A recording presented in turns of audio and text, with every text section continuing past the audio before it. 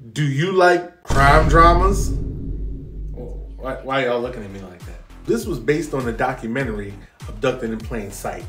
This is about a family, the Brobergs, whose daughter Jan kept getting kidnapped by a family friend. The thing about this friend right here is that he weaseled his way in the family and then took advantage of everyone, manipulated everyone, including his wife, his kids. He just ran the system ragged. This guy was a piece of work. And what makes it more crazy is that they wouldn't stop him. Like, they just basically let him waltz in the fortress, all defenses down, and then take over. And the thing is, I don't even think he was really that smart. Like, they're really trying to make you believe that this guy was some master manipulator, the smoothest, most charismatic guy out there. And I'm like, if this is how he was acting, I would be able to tell these things right away. Any normal person would be able to tell what's going on right away. How did this family miss it?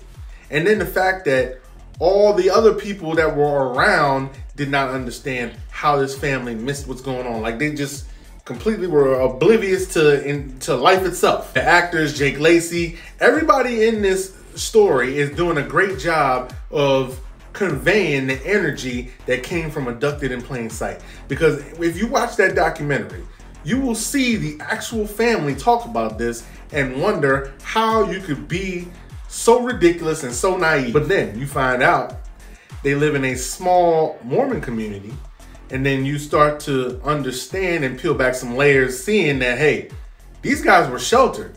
They didn't know much about anything. And as far as the real world goes, they didn't know nothing. All right, they knew nothing. So it was easy for this guy to come in and just take right over.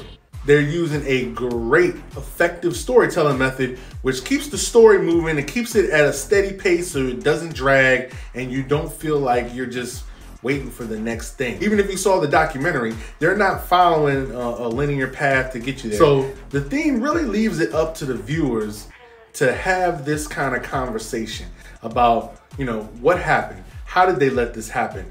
What would you do in their situation? It really leaves it up to you, and it leaves it open for discussion. Lord, forgive me if I'm wrong, but I just do not believe that this family was that naive. All right, just looking at the facts and things that happened, and this is very close to the documentary. All right, but it's up for you to decide. So I'm giving this a hats off rating. If it's not on your list by now, this needs to be on it immediately.